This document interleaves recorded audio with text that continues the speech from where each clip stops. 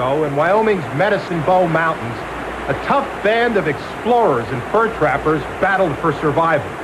Men like John C. Fremont, Jim Bridger, and Jeremiah Johnson scratched and clawed their way through the wilderness.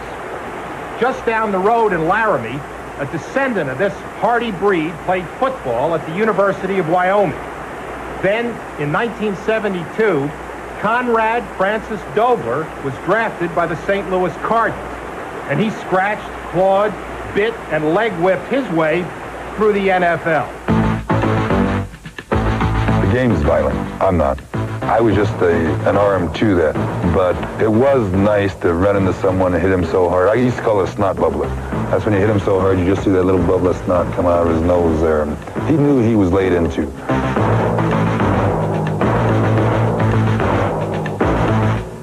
And hey, I've had some snot bubbles laid on me too.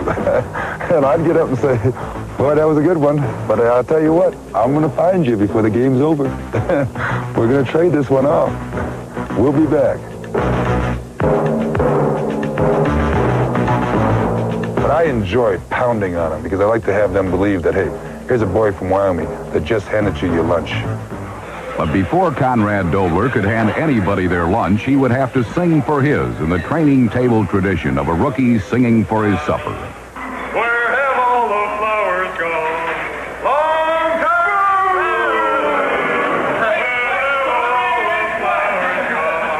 ago. St. Louis Cardinal veterans were less than impressed with this cocky kid from Laramie, and it wasn't just his singing voice. Conrad Dobler made more mistakes during his rookie training camp than any player I've ever seen. And Dobler kept jumping off sides, and he kept blowing plays. And we kept hearing how smart he was, that he had over a three-point average at Wyoming, and we didn't buy any of that. The day that Conrad Dobler got cut, Tom Banks and I went out and had a beer, and we just laughed. I mean, we were delighted that this guy was finally out of our hair. And then he was back in a couple weeks.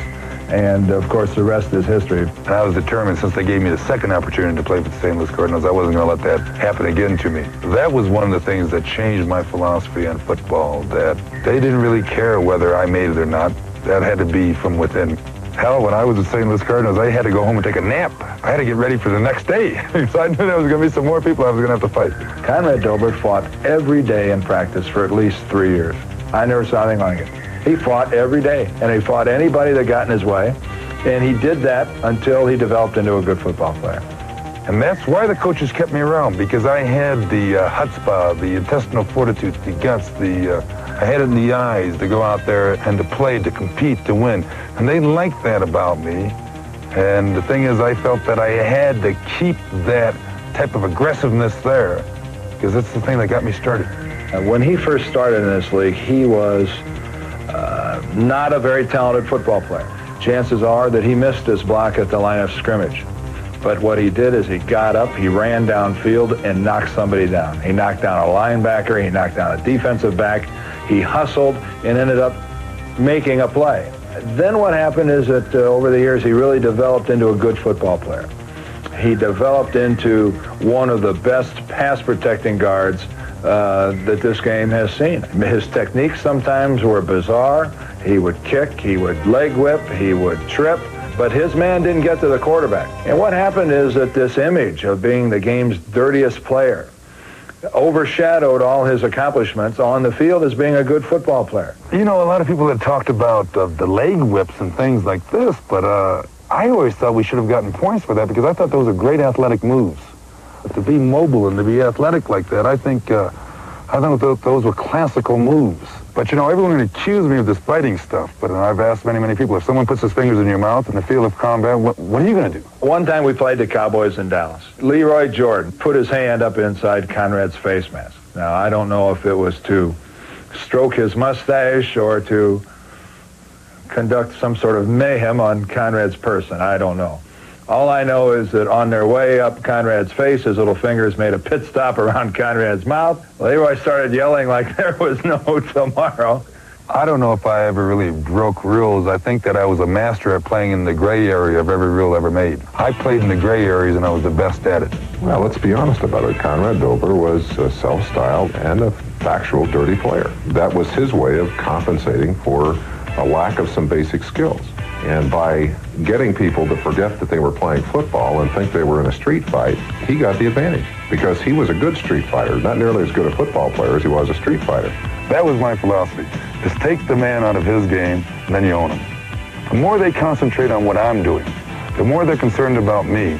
They're not concentrating on the guy with the hoochie, the guy with the football. And as long as they're doing that, I don't even have to block the man. And I think Dobler's the only guy that ever really got me to a point where I was angry enough to take a swing. Looking back, I got right on his level when I did that and quit playing the kind of football that I could have controlled him with and started trying to play the kind of football he wanted to play. Merlin lost his poise, and that's what bothers him more than anything else. Not any of the things that happened on the field, not the violence, not the combat, not the blocking, not the hitting, not the punching. It was him losing his poise. And when the fourth quarter came along, he took himself off the field and I was still out there. You're right, you're damn right. He won't send me any flowers. After he'd been traded around a bit, he ended up in Buffalo. And I was down to do the game for NBC. And Dobler's mother and father were there. About that time, Conrad's father came over. You don't like my son, do you? Mr. Dobler, I said, I really have kind of put that behind me. I said, as a matter of fact, at practice today, I shook hands with Conrad.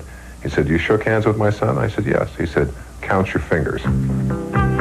In Buffalo, Dobler's reputation finally caught up with him. Officials took away the gray area in which he had flourished, and his career ended not as Conrad Dobler, three-time All-Pro, but simply the dirtiest player who ever lived. I think my only regret is that because of all this hype, because of all this good copy, people forget that, maybe I did have a little bit of talent.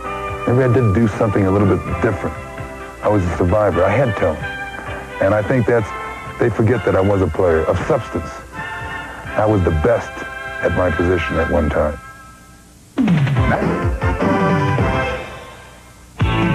Protecting a slim three-point lead on the last play of the game.